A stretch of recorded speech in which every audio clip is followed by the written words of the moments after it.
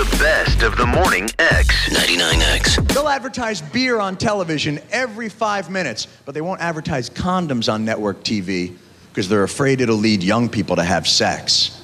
Oh, and I know because wait till young people find out about the pleasures of sex with condoms. Oh, yeah. You think you like f***ing now? Wait till you try it in plastic. The Morning X, he has served his 2-year suspension for shaking up the high school scene in Atlanta. Now he's welcome back on our show. Jon Stewart. What's happening? Now, we're not going to let you do the pledge for any high schools this time. Was I really suspended? Totally forgot about this. Oh, yeah. Not only that, Stuart. It was at this time. First of all, here's what happens. We were doing one of those school announcement deals where they plug us in over the PA of some grade school, and John was up here, and we had John doing the pledge for him, and he changed in the Republic to in the Republic, and then you blow out of town, and we had to go and sit in detention for a week. Wow. Was I really suspended? Yeah, you were on a 2-year suspension. Oh, dude, you were in trouble. That's so wrong. But you're back now. It's over. Woohoo! To the minute. Let's call it high school. I'm guessing that would not have been the first time that you would have served suspension in school. Let's call it girls' school. Girls' school. I was reading some of the interviews with... It's funny, I was looking you up on the internet last night. Right, And, the naked stuff. Any naked pictures? Yeah. I was specifically looking for the naked stuff. Yeah. And about all I can come up with is interviews with you from 1994. It's like there's nothing recent. I try and keep those very fresh. Yeah. Suspension, man. That'll do it to you. Suspension. Yeah. Do you ever... You have fun? I have trouble on the internet. I get on there and I make a search, and it's either way too not specific and I get thousands and hundreds of millions of hits. Right. Or way too specific, and it goes, we don't know what you're talking about. Now, you'll sit there, come on, be honest, you will sit there and type in your name just to, let's just see what's going on Sure, out there. I'll type in my name. I mean, who doesn't, right? Yeah, exactly. You always type in your name just to see what's going on. Find any good rumors about yourself on there? I found out that I was in the Kingston Trio. Listed on your bio. Listed on your bio, huh? Yeah. I know that's not a good rumor. It's not like a perverse one, but apparently I was in the Kingston Trio. I didn't know you were in this movie, The Faculty. Yeah, The Faculty. It's like a little sci-fi thriller jobby. Did you? Are you proud of that? I'm proud. Or are you trying to hide it under a rock? I'm proud not to get cut out of any of these movies. What was that movie you got cut out of? You had some role. First Wives Club. First Wives Club. That's right. I played Goldie Hawn's boyfriend, which apparently movie-going audiences found distasteful.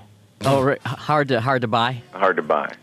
Exactly. So, now, you have a good. You'll find that on the internet, my friend. I didn't see that. You know, again, I'm still reading in interviews. Your cyberspace world of pain. When they cut you out like that, did you find out before? Did you show up to the premiere? You know what's weird? You show up to the premiere, and right before it goes on, they get the whole audience to turn around and tell you. Hey, John! Exactly. Humiliation. It's like a big gag, and then Alan Funt comes out. You want to know how I actually found out? It's sort of a stupid story. A friend of mine went to go see it, and called me up and goes, "What movie did you say you were in again?" I go, First Wives Club. And he goes, "I don't think that's it." Oh, all right, yeah. You're not listed, man. Yeah, no, I said, no, I think that is it. He goes, I got to tell you something. Now, I saw it. Besides The Faculty, you have a couple other movies coming out, a romantic comedy. I got Cop and a Half and Platoon. Platoon, right. Cop and a Half. Cop and a Half, come on. I'm going to go with that. Right, go with Cop and a Half. I'm in Varsity Blues. I play Dawson. Good. Hey, you are like in a serious relationship right now, aren't you? Sorry? Are you in like a real serious relationship right now? When you say real serious, what do you mean by that? Well, like, I mean, like enough we actually that, gave your phone number out. I'll tell you what, enough that when I've seen you on TV, you refer to this person as like the love of my life and that kind of stuff. I saw you recently on something, and you referred to her as your deep love. What? You referred to her as like your deep love, or you referred to her on national TV, so it's got to be something. Well, that may be true, but I wouldn't say it like that. She's right there. That's a little weak. She's right there, isn't she? Huh? She's right there, isn't she? Of course. You know, a lot of guys, they get girlfriends and then they turn not funny. Yeah, that doesn't. Is that doing it? Is it watering you down? Yeah, no question. You know, you're going to start doing the couples jokes. No, that I haven't done yet. Did I just hear a dog bark in the background? Yeah, you did. What do you have, John? We have a pit bull. A pit bull? Pit bull? Yeah. Sleep in bed with you? Well, it sleeps in bed near us. Near us, its own bed. We actually sit in the corner shivering. Do you have a voice that you talk to your dog in? Everyone's got the voice, John. Yeah. Yes, I do. Absolutely, I do. You want to hear it? Yes. Yes. Whatever you say. Just don't. No, please don't hurt us. Whatever you say. God damn it! Why did we buy you? Well, you live in the project, so you need that pit bull, right? Yeah. Well, he's a mix. My girlfriend works in a veterinary field. Mm-hmm. So in New York City, most all the dogs in the shelters are pit bulls. So if you go get a dog from the pound, that's what you get. First, let me just also first say your book, Naked Pictures of Famous People, I read over the weekend and got some big You read it laughs. over the weekend? Well, it's only Dude, it's 150. only 10 pages. In fact, I read most of it in one day, which Come on, man. That book would take you 19 or 20 trips to the bathroom to read. this book is perfect bathroom reading. Yeah. You don't want any chapter more than 3 or 4 pages. Wait, the dog, since you were talking about him, not a dog. I'm in the other room with the door closed. I hear the dog moaning, trying to get in here. Dog wants to get on the air. All right, come on in. Come on in. Come on in, Smacky. So, We're talking to Jon Stewart. what I was going to ask you was, I remember last time you were up here, you had been talking about, because you've been offered sitcoms and stuff before. I mean, this is certainly not the first show that you've ever been on. Can you remember any sitcoms that came your way that where the premise was just so preposterous you just couldn't see yourself doing it?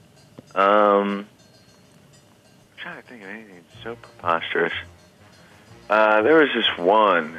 It was about a guy who was a comic, and he had, like, neurotic friends. It was just set in New York, and they were all really... What was the one guy's name? Kramer, I think. It seemed to me it would never work. No, that doesn't sound like anything anybody be into. Yeah, and I don't remember whatever happened to that What? guy. What did they want you to do on that show? They wanted me to do something, be signed somebody. I can't remember. Steinberg. Seinfeld, maybe. Mm-hmm. Good. Something along those lines. But, I look, you guys know me. I clearly pick winners. This interview isn't over. More after a quick break. You can also find it and more on the Morning X with Barnes and Leslie podcast. You're inside the best of the Morning X.